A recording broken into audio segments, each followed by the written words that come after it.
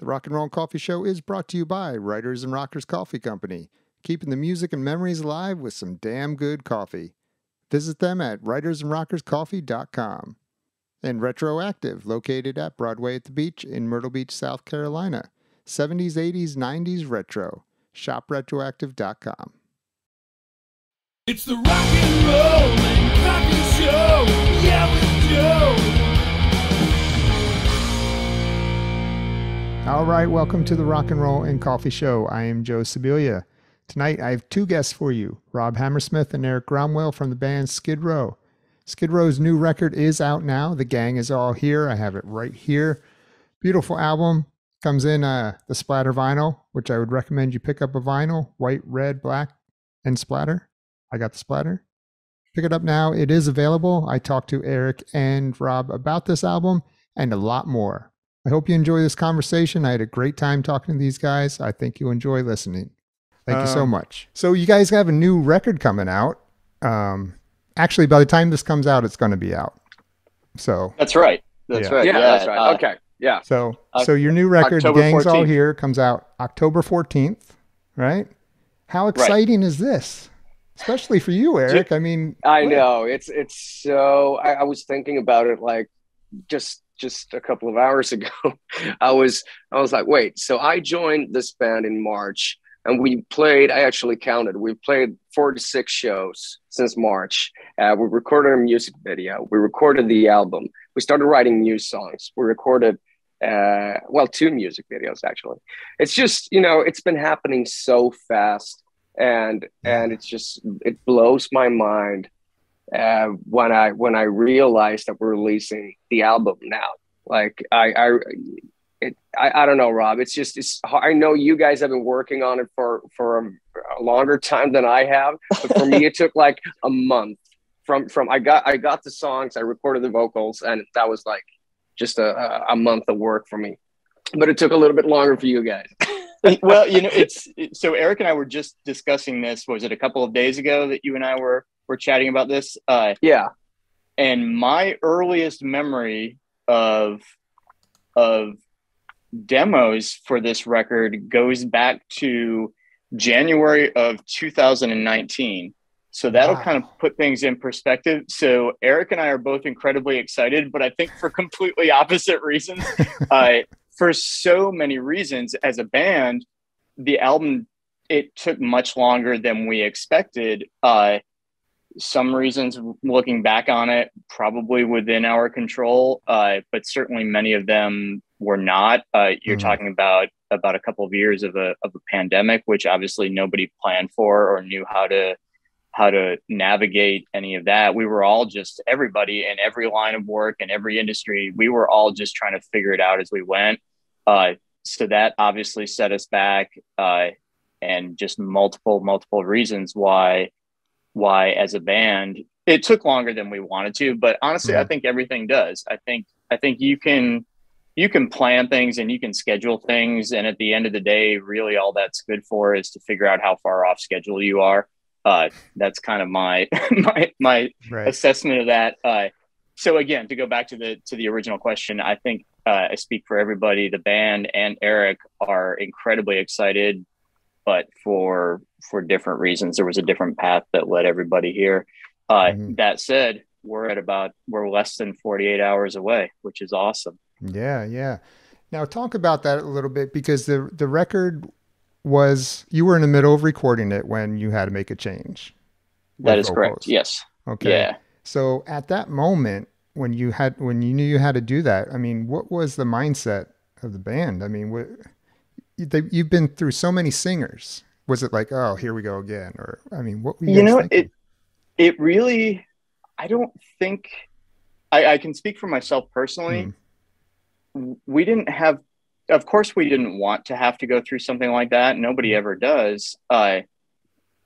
We were confident in our plan, and we knew it was the right move for the band. And I think it was to a degree mutual. I think everybody involved in the situation knew that there were some disconnects, and I always speak incredibly respectfully, and I have nothing bad to say about any of the parties involved. It was just a clear situation of one portion of the organization on one page and another portion on another page, and there's really not much more to say past that. So to answer your question, it was really when the time came to make a change, it was done with a sense of confidence, and it happened very quickly. Erik can help me fill in the timeline from our initial contact with Erik and discussing if he would be interested in doing something like this to moving forward full steam ahead. I mean, there really wasn't much time to Erik. You can help me out with the timeline, but yeah. So yeah, sorry, keep going, Rob.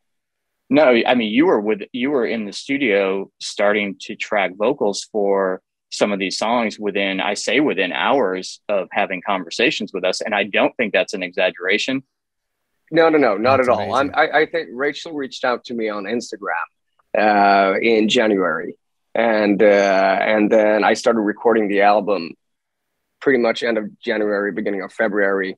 And pretty much all of the vocals were recorded when I met up with you guys in Vegas, and that was end of March.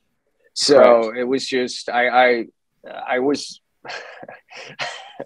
so when Rachel contacted me, that was 5 months after my bone marrow transplant that I did last year. So I wasn't really sure where I was mentally or physically at all.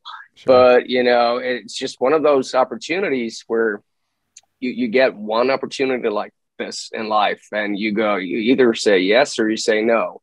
And I'm not going to, you know, when I get old, I don't want to even think about, I don't want to say no.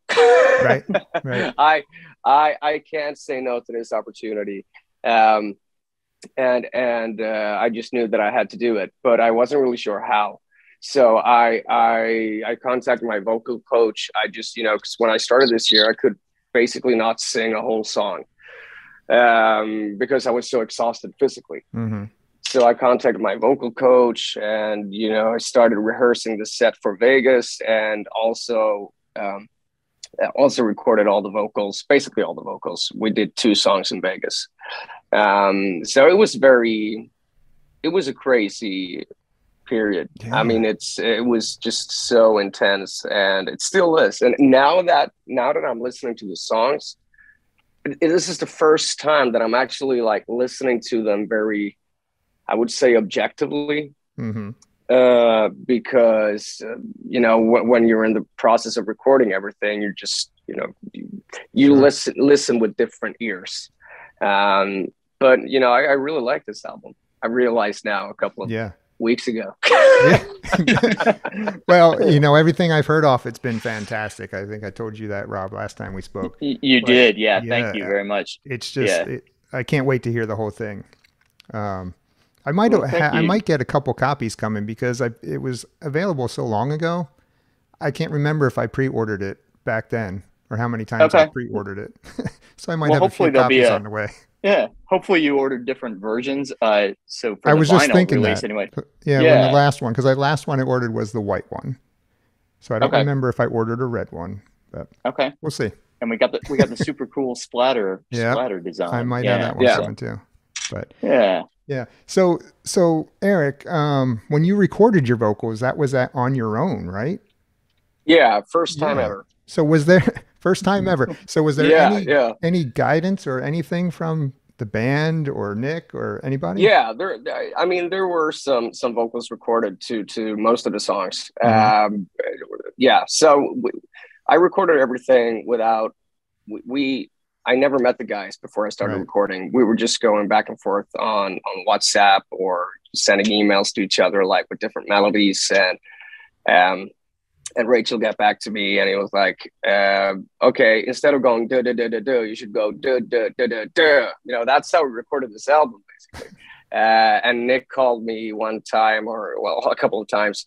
But you know, I had a few takes where sometimes you feel like it's good enough. You don't have to do it to perfection all the time. But Nick he's a perfectionist. So he called me one time and he was like, you know, that high note?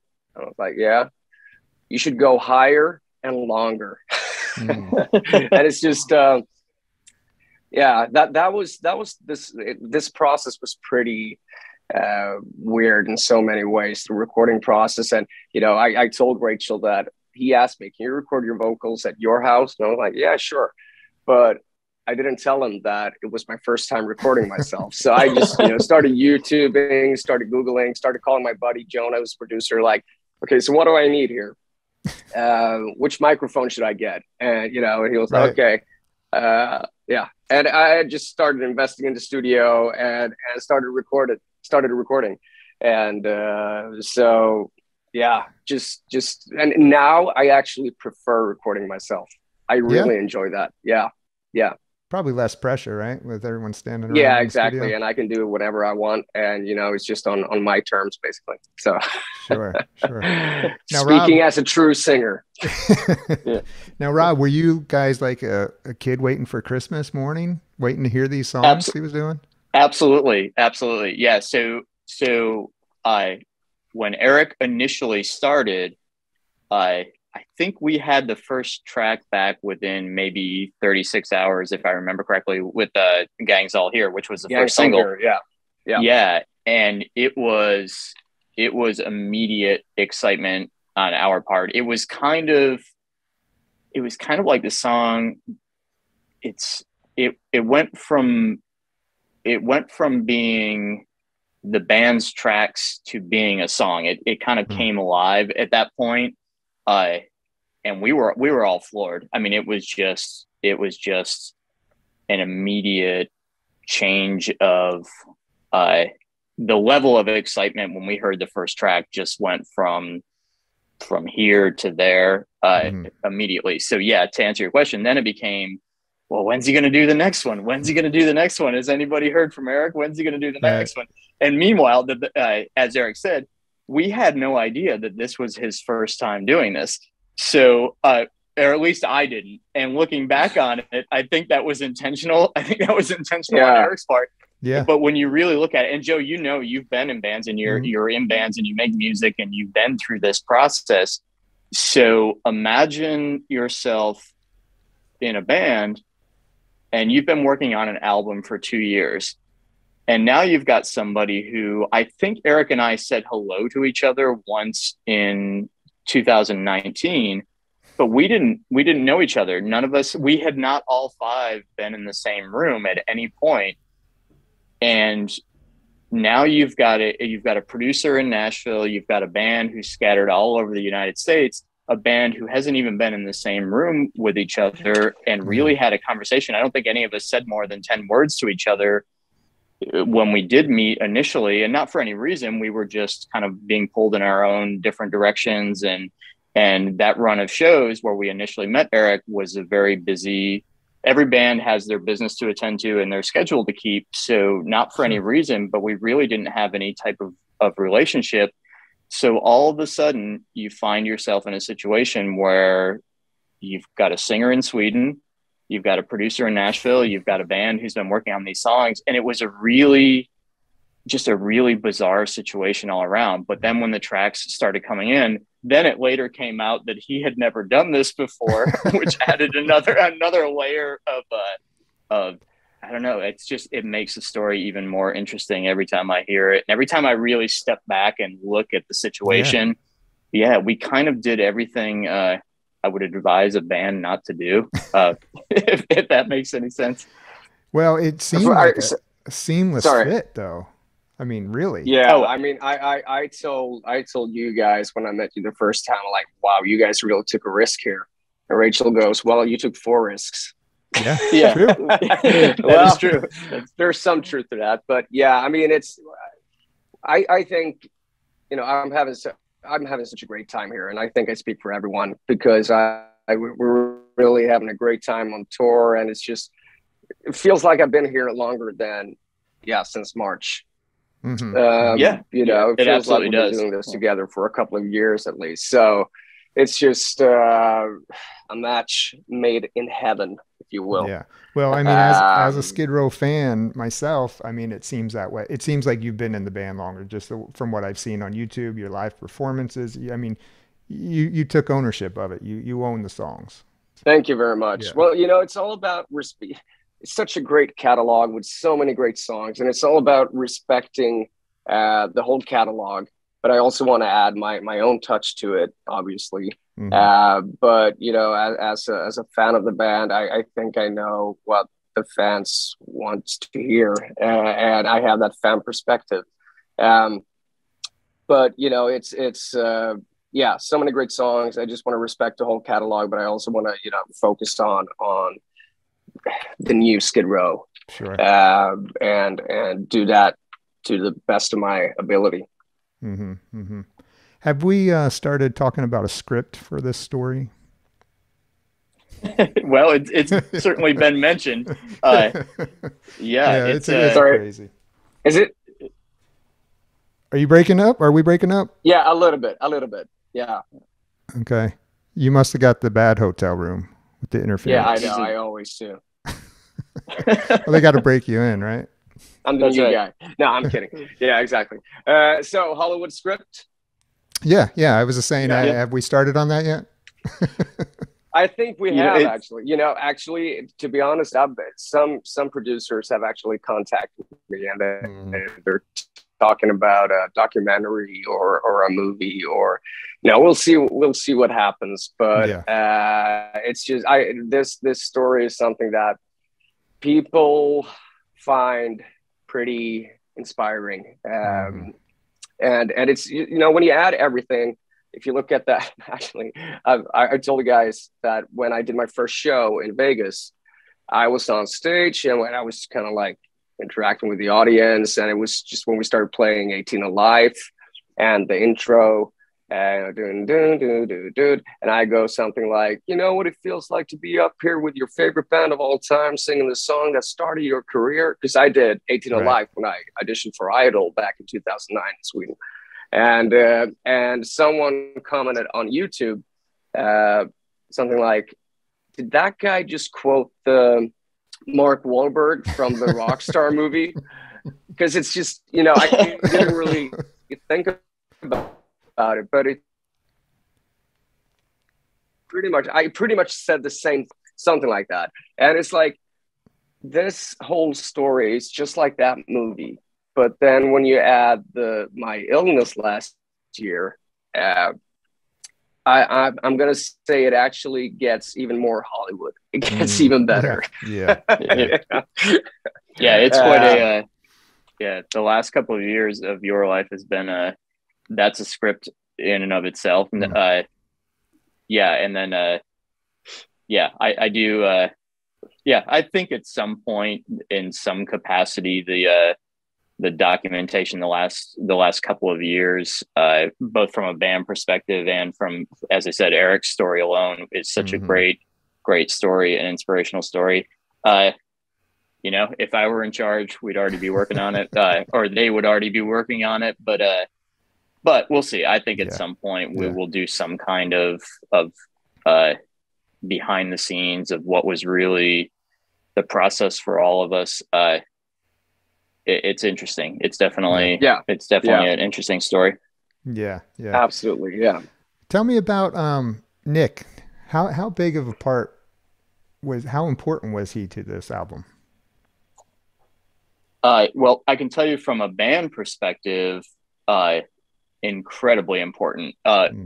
So obviously Nick's resume and his reputation, it speaks for itself. And he's got a tremendous catalog, and the list of bands that he's worked with is it's amazing, and there's no question about it. So for a band like us to go in and work with somebody like that, we knew immediately that this is an opportunity. This is an opportunity for us to go in and really do something special.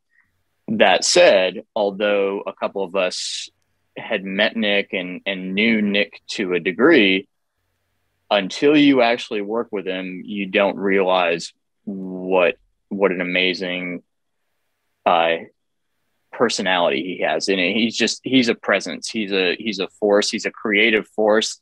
His level of enthusiasm when you're in there working, even on days when it's harder than some of the other days, if he's really, really pushing to get something out of you, or we're breaking down songs. A lot of these songs had either been demoed or even recorded at one point.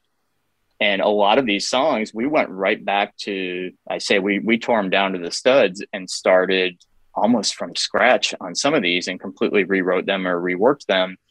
And he's not afraid to tell you exactly. And this is what you want from a producer. You want to know, don't pull any punches, just let me know. And he's great. But with that, he's just so inspiring. And it's almost like this person in the room that you want to make him proud. He's our guy. And you see how enthusiastic he can be about things. You see the way he responds when something great is happening in the room.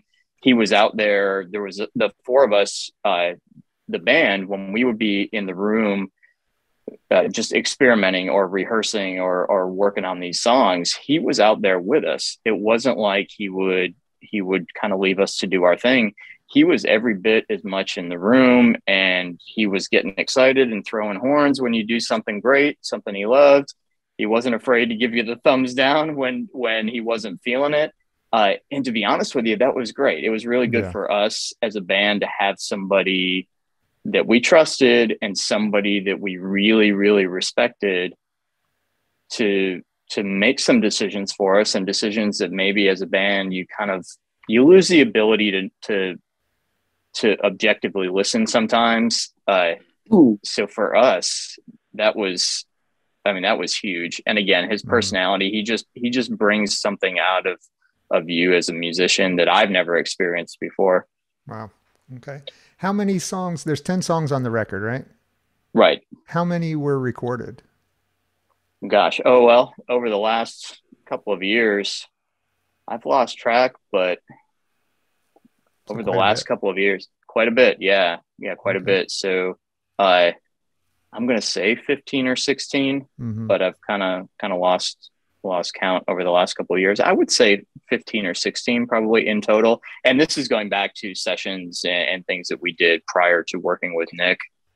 So from when we started working on the album to when it was completed, and that doesn't account for, I know Rachel and Snake have ideas and things that are been cataloged and maybe demoed to an extent. So there are things that were discussed and considered that didn't even really get to the point where we were working on them as a band. But in terms of how many songs were recorded, I would say 15 to 16. Okay. And how many did you sing, Erik? Just the 10, or did you sing more? No, just the 10. Yeah. Okay. So I did 8 at my house, and we did 2 in Vegas when we opened for Scorpions. Tell me about that. So when you opened for the Scorpions, that you only were with the guys for a couple of days, right? When that happened? We met that same week. So I flew in on a Tuesday. We rehearsed Wednesday and Thursday, right, Rob? And we had a day off on the Friday, and then we played our first show together on the Saturday. Correct. Wow. That was our first show and the first time we met each other, basically. Yeah. Because I opened with my former band. He opened for Skid Row in the UK in 2019. But like Rob said, I'm not really sure if we even said hello to each other. It was just like maybe we waved or something. I don't know. Right. I don't even remember. Yeah. But you know, when you're the opening act, you kind of want to do your thing and then get out, and you don't want to bother the main act. Right. So that's what we did. So we did our show, and we kind of like left the venue. So I'm not really sure how much. Do you remember seeing me, Rob? Well, it seems like so long ago now. We would see each other around the venue, but again, everybody's on different schedules and everybody travels differently. And to your credit, you were a band that was focused. You knew what needed to be done, and you were focused on doing that. And from our end, same thing. We knew what our schedule looked like, and everybody would kind of keep their heads down and do do do what they needed to do. Wait, so what you're saying here is that you didn't do that tour to hang out with me? I think that's what he's saying. Oh, okay. Yes. Okay. All right. I was trying to be delicate about it, but that was, in fact, I wanted to cancel that tour because priorities. Yeah. No, it was really, it was an interesting situation. But I can say, and I say this, and this is the absolute truth. From our dressing room, we were aware of Erik, and Erik has some legendary and very highly regarded performances, and certainly of 18 in Life, and some of his performances that are on YouTube and online throughout his career. And to say that we were well aware of those is an understatement. We knew, and we would, whether we were warming up in the dressing room or whether we were coming and going from the venue, I can tell you every night when he was on stage with Erik, it was all of us would comment at some point or another throughout the course of their set that, man, this guy's great. They sound great. So we were definitely aware. Mm-hmm. So Erik, on that first night in Vegas, when Rob counts in "Slave to the Grind," I'm assuming that's what you opened with, right? That's right. Yes. What was like in your head before you ran out onto that stage, being such a fan of Skid Row?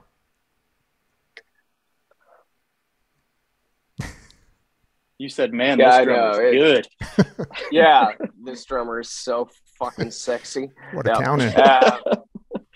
No. So, sorry, Rob.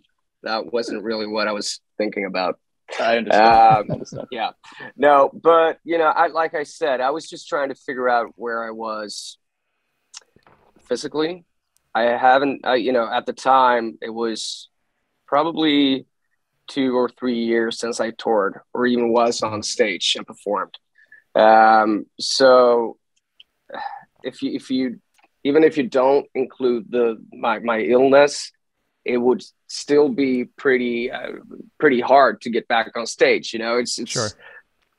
Yeah, you need the physicality, basically. So, and also being the new lead singer of the band, the good thing is that I get pretty ignorant when it comes to like big events like this or big shows.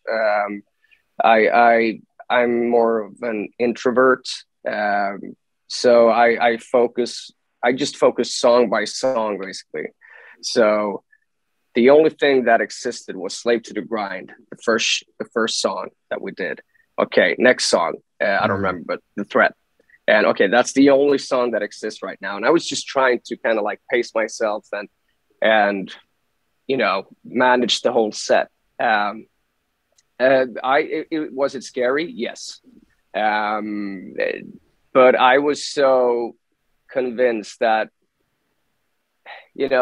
somehow if you look at the whole story, someone gave me a second chance, and I was not gonna, I was going for it, and I wanted it all. And I was so glad to be back on stage, and told myself at the hospital, if I make it out of here alive, I will sing for the rest of my life. And here I was in Skid Row, and first show, and I knew the songs obviously, but it's just about getting to know each other on and off stage.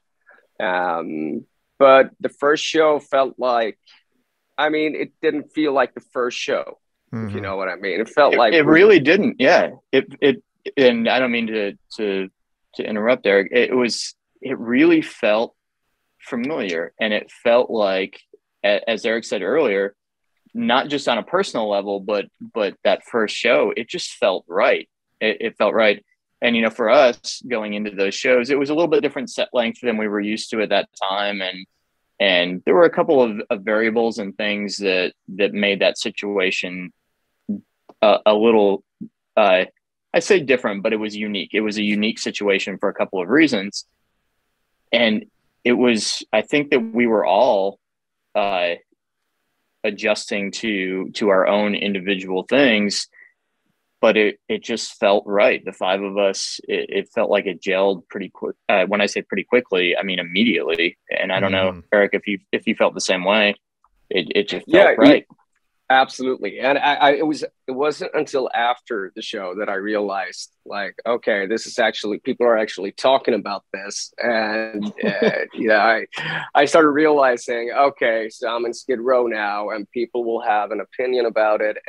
But when I did, just when I was about to enter the stage, the only thing that was on my mind was, okay, Slave to the Grind. This is the only song that exists right now. I'm going to pace myself. I'm just going to, I'm going to do this. Yeah. And then I realized, oh, there's a lot of people commenting and, And Rob is such an amazing drummer, you realized. Yeah, exactly. Yeah. But I mean, you actually are. I've told you so many times after the show, it's like, you're so solid. And I don't think I've ever heard you fuck up. Well, thank you. That's nice of you all to the say. 45 shows we've done together. Well, thank you. Well, all of the response from what I've seen seemed to be all pretty much positive. So that's got to be a great feeling to see that. Absolutely. I mean, and even if, there's so many different types of fans. I've realized that because, when we did the show in California, Rob, and the people came up to me after the show and they were like, Sebastian, you still got it. Yeah, I do remember that. Yeah. Really? Yeah, that happened. Yeah. And then you have the fans who still think that Sebastian is in the band, and then you have the fans who know the whole story. And so there, but I feel like I also understand the fan perspective of wanting the original lineup. I understand that because I'm a Bon Scott guy myself. But I think that people are really excited about this new album, and I feel like even the people who want the original lineup are actually starting to approve of this. Of this. Yeah. Do you agree, Rob? I certainly do. And I find, or I have found recently, I think, as Erik said, we're all fans, and it could be music or it could be various other forms of art. But from a fan perspective, I get it. And there are certain bands that I'm a huge fan of, and maybe I have an attachment to one era of their career over another. To a large degree, I feel like as that relates to us, people who might really be attached to and fixated on a particular era, they may still be nostalgic for that, and they may still be holding out hope that they will one day see that again, but they're acknowledging that what we've got going on right now is pretty special, and they're much nicer about it. I'm just going to go ahead and say it. They're being much nicer about it, which is great. At the end of the day, you're never going to please everybody. And again, both Erik and I have said it, and I'm sure, Joe, you feel the same way. From a fan standpoint, I even understand where they're coming from. And if you want to have a calm, rational discussion about it, that's what makes this thing called art fun, is you can discuss your opinions and your feelings and different perspectives. But yeah, the response has just been, I have to say, it's been beyond anything that I ever could have asked for. I'm guilty of, myself personally. I'm guilty of, I think it's maybe a little bit of my personality, my insecurities, or maybe it's self-preservation. I tend to tune so much of that stuff out. Sometimes maybe I should allow myself to be a little bit more excited about those types of things.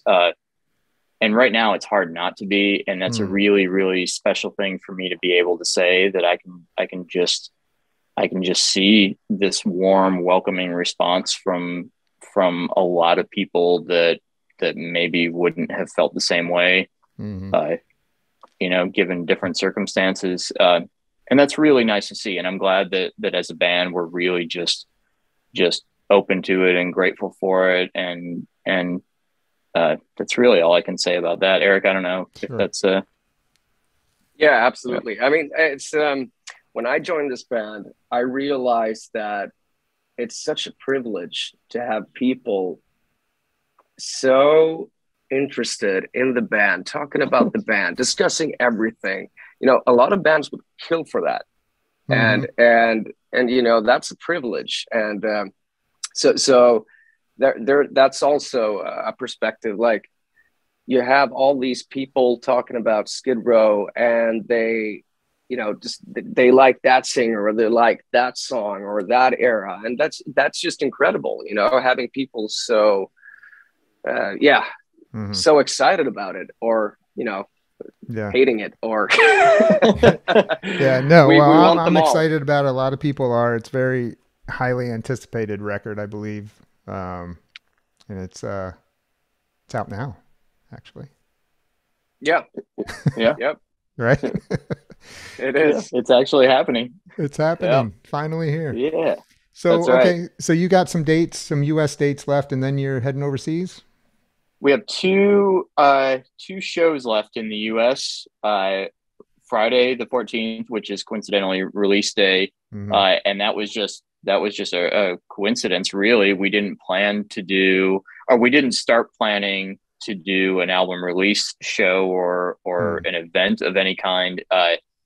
It just happened to work out that way. Another show on Saturday the 15th, and the following day, October 16th, we will head over to the UK for a run of shows in the UK and Europe, and we'll be back. We'll be back just before Thanksgiving. So this is a nice little run for us. Nice. Yeah, and then Australia early December to finish the year, and that'll be it for the year. Australia. What is it? What season is it in Australia at that time? Well, summer. they'll be going into summer Yeah, when we go down there, which will be nice. Okay. Nice in Australia in the summer? it's extremely hot. Oh, is it? Yeah, Yeah. Okay. yeah. So it's gonna Yeah. be crazy, but yeah. And then, Rob, you were able to hook the Myrtle Beach dates up or no? That we I'm still talked about working last. on it. Okay. Yeah, I want to be able to give you the grand experience I promised. So I'm Okay. I'm still working on it. Still working on it. We're just kidding. Yeah, yeah, I've heard some rumors, bits and pieces of next year is going to be very, very, very busy for us as a band. Yeah. So a lot of dates coming your way. So Well, I'm going to try and get out to one of them. I'm sure you're not going to come here, but you'll probably be in Charlotte, I would guess, if you do this area. So I'll get to a show close by if I can. okay, Be okay, exciting. Sounds good. I'll drag you out. Yeah, I'll get there. Yeah. All right, guys. Well, very exciting times. Congratulations on the release. Thank you. Thank you very Yeah. much. All right, fellas. I appreciate your time. Thank you very much, Joe. Thank you. Thank you for having us.